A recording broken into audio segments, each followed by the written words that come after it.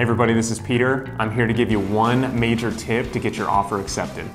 That one tip is to increase the EMD or the earnest money that you're putting down on the property. So the money that you actually deposit into escrow, you want to increase that because that huge item is going to show your seriousness as a buyer and also show the other agent that has the listing that you want that property really, really bad. So that is the major tip.